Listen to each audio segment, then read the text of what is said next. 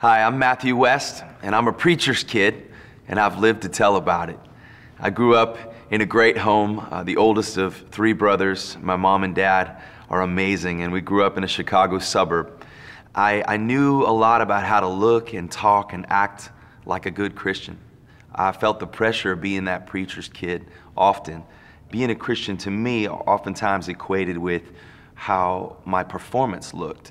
In other words, I'm sitting in the front row every Sunday, and I got to make sure that I sing loud so that all the people watching me can see, oh, he's worshiping. Okay, he knows all the right Bible verses. And for so long in my life, I spent time just thinking maybe it was all about saying and doing all the right things and having the appearance of being a Christian. But I think over time, it maybe just felt like, well, I'll get to heaven because I've got connections, because my dad's a preacher. But at the age of 13, something just began to wake up inside of me. I was watching television. I was looking for a baseball game. I'm a Cubs fan, and instead I stumbled upon a Billy Graham crusade that was on television at the time. Now, normally when I would see a television evangelist, a program come on my TV, I was the first one to click and change the channel as quickly as I could. Why? Because, to be honest with you, most television evangelists would give people like my dad a bad name.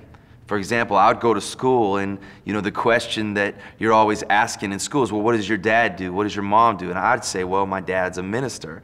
And a common response from my friends was, oh, your dad's like that guy on TV always asking for money. And I would always have to defend my parents and what they did and what our family stood for and our faith. And yet, there was something different about Billy Graham.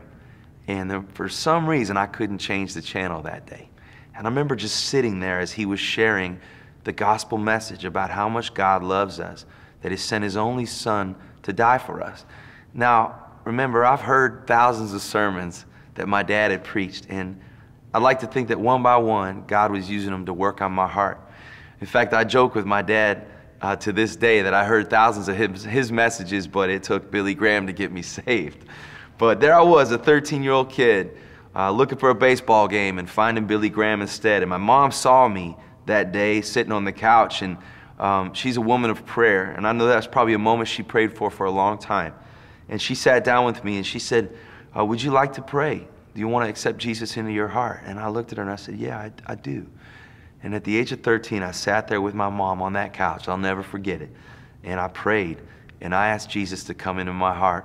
Meanwhile, on the TV, I was watching thousands of people leave their seats and come down to the altars, accepting Jesus into their hearts while the choir was singing Just As I Am.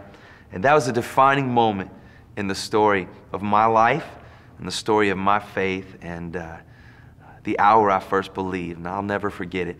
I'm Matthew West, and I've been ransomed.